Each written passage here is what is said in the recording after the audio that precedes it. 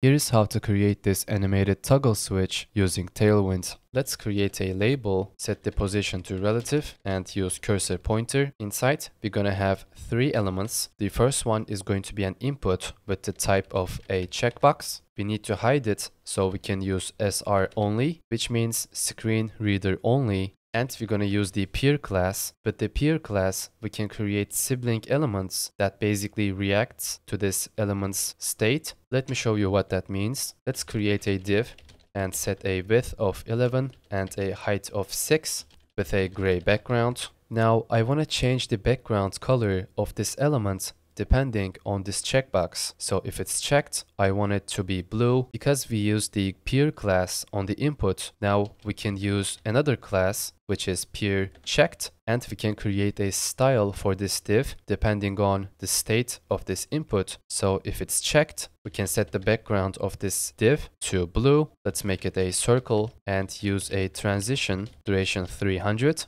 Right under this div, gonna have another one. This was the background for the toggle switch, and this will be the toggle itself. Let's position it absolute to its parent element, left 1 and top 1. Let's set a width and a height and set the background to white. Let's make it a circle. Now before we use a peer class for the second time, let's see what happens if we click on it. As you can see, when the checkbox is checked, we change the background to blue. Now in the exact same way, we need this white dot to move from left to right when the checkbox is checked. And for that, we can use the same peer checked class, and using translate x5, we can move this dot from left to right. Let's also make it smooth by using transition transform with a duration of 300. Let's see.